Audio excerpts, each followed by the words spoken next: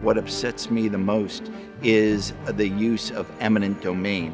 And this is an involuntary risk. None of these people asked for this, and they don't have a choice.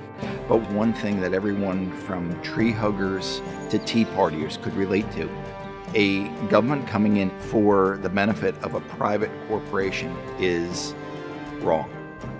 This is not a done deal. PennEast can be stopped. We can do this.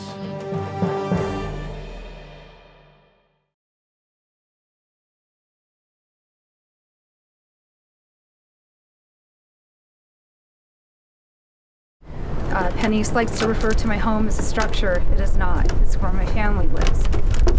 And I will not let them destroy me, my children, my community, or my state. I'm not alone. I'm part of HALT, and we are many, and we're determined. We will fight this.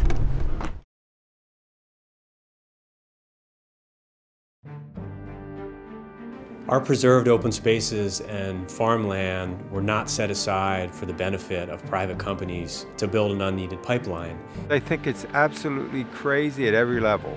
There's been no planning, no alternatives analysis, and no clear demonstration of public need. This is a massive pipeline. This is wrong. It could spell financial ruin for us. Frustration, disgust, anger, because this pipeline's going through. I wake up in the middle of the night worried about what can we do to stop this. People need to get involved. There's growing momentum, and we need to keep building upon that and tell PennEast to go home.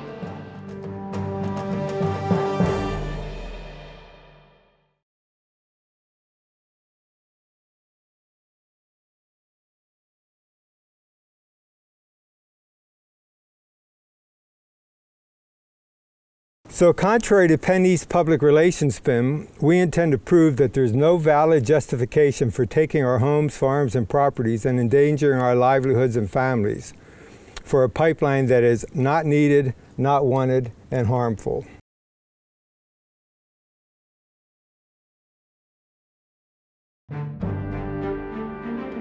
It's pretty much the most beautiful rustic setting in the state of New Jersey, and they wanted to ram a pipeline right through the middle of that. How can land that's been preserved supposedly forever be assaulted by a pipeline?